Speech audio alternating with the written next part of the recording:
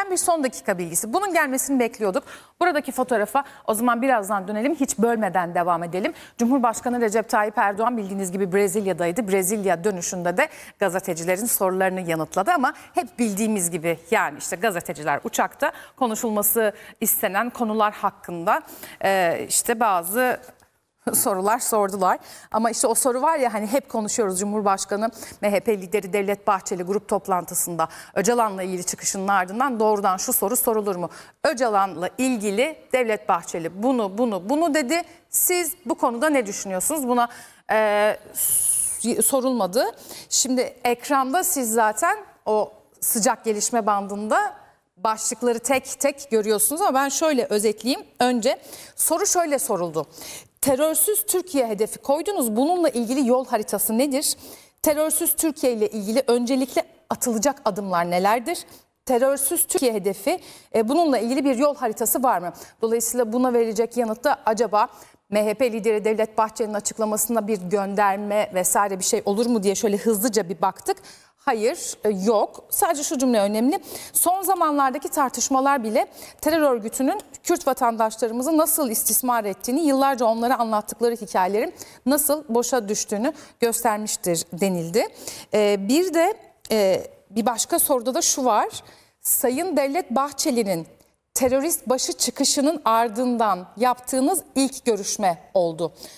Öncelikle bu konuyu nasıl ele aldınız ve bununla birlikte umut hakkı ile ilgili bir değerlendirme yaptınız mı? Doğrudan bu şekliyle sorulabilmiş. Şöyle cevap vermiş Cumhurbaşkanı Erdoğan da, Devlet Bey ile bizim yaptığımız görüşme özellikle Cumhur İttifakı'nın uyumu, insicamı, birlikteliği ile Türkiye'nin içinde bulunduğu siyasi ve sosyal konjonktürde kritik önemdedir dedi.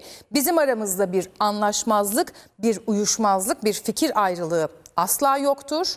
Ama birileri Cumhur İttifakı bölündü, çatladı gibi iddiaları ileri sürüyor dedi. Bu arada tabii işte ekranınıza da yansıyor, belediyelere konser soruşturması açılmasının ardından bu konuda Cumhurbaşkanı Recep Tayyip Erdoğan'a sorulmuş. Teğmenlere ihraç konusu da ekranlarınızda hepsinin bilgileri var.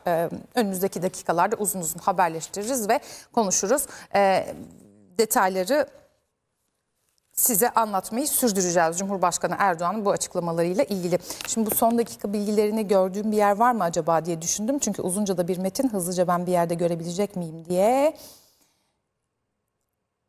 Şöyle bir kontrol edeyim.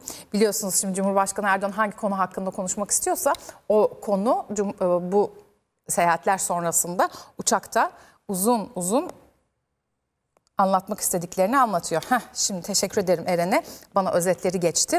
Şimdi konserlere karşı değiliz dedi Cumhurbaşkanı Erdoğan bu soru sorulduktan sonra. Ama kaynaklar çarçur ediliyor açıklamasını yaptı. Kaynakların çarçur edildiğini söylemiş Cumhurbaşkanı Recep Tayyip Erdoğan. Bu kez Öcalan soruldu. İşte az önce size söyledim ya, yani Devlet Bahçeli'nin terörist başı çıkışının ardından yaptığınız ilk görüşme, bu konuyu nasıl ele aldınız diye. Bununla ilgili olarak da Öcalan'la ilgili doğrudan bir açıklaması yok ama diyor ki Bahçeli ile terörsüz Türkiye adımlarını değerlendirdik. Bu arada uçaktan fotoğraf da şu anda ekranınıza geldi. Yine daha önceki seyahatlere katılan gazeteciler de var. Yenileri de eklenmiş. Bu soruyu kim sordu? Hakikaten onu da tabii merak ediyoruz. Diğer taraftan az önce sizinle paylaştığım ittifakla aramızda bir sorun yok. Kendilerininki gibi naylon değil açıklamasını yapmış. Cumhur İttifakı'nın uyumu kritik önemdedir. Teğmenlere ihraç talebiyle ilgili olarak da kritik kurumlarımızın yıpratılmasına izin vermeyeceğiz. Enflasyona ithal et formülü, yeni bir adım atıyoruz. Büyükbaş hayvan ithali başlıyor açıklamasını yapmış. Detaylar böyle. Burada en önemli kısım tabii işte Cumhurbaşkanı Erdoğan'a sorulan o soru, Öcalan çıkışı. Bu adımları biz terörsüz Türkiye için MHP lideri Devlet Bahçeli ile görüşmeye devam ediyoruz ve aramızda da bir sorun yok demiş.